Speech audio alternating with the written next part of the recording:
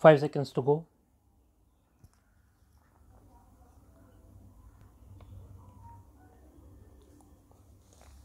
Start. The submissions so raised and averments so made in this petition and the entire scenario created by filing of two successive petitions are really disturbing a lot. The entire judicial system has been unnecessarily brought into disrepute for no good cause whatsoever. There is an averment made in the writ petition that it is against the highest judicial functionaries that FIR has been recorded. We do not find reflection of any name of the judge of this court in the FIR. There is no question of registering any FIR against any sitting judge of the High Court or of this court, as it is not permissible as per the law laid down by a constitution bench of 5 honorable judges of this court in the case of K.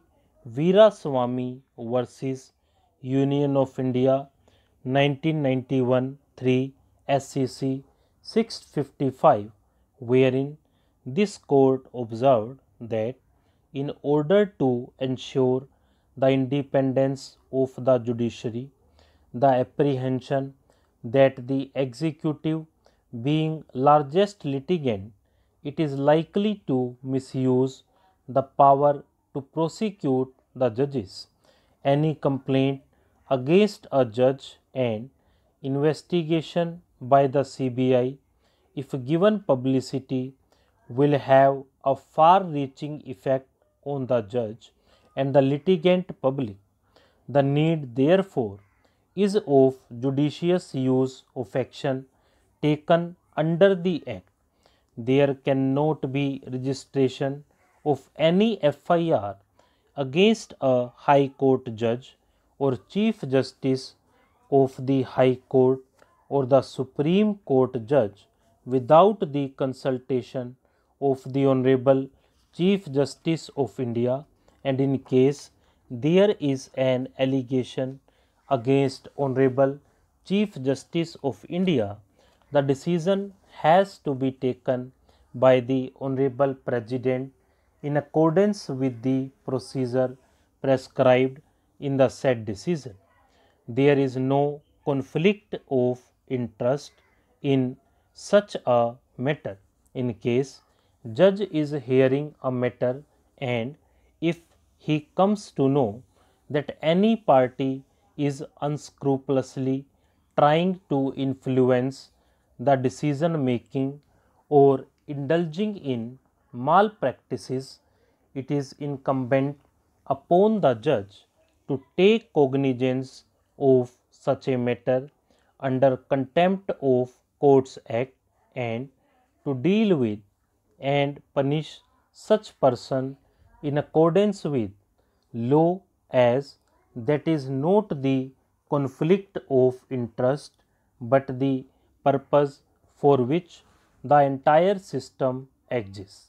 Such things cannot be ignored, and refusal of a judge cannot be asked on the ground of conflict of interest. It would be the saddest day for the judicial system of this country to ignore such aspects on the unfounded allegations and materials. It was highly improper for the petitioner to allege conflict of interest in the petition filed that the Honorable Chief Justice of India should not hear on judicial side or allocate the matter on the administrative side. It appears that in order to achieve this end, the particular request has been made by filing successive petitions day after the other, and prayer was made to avoid the Honorable Chief Justice of India to exercise the power for allocation of cases, which was clearly an attempt at forum hunting and has to be deprecated in the strongest possible words. So,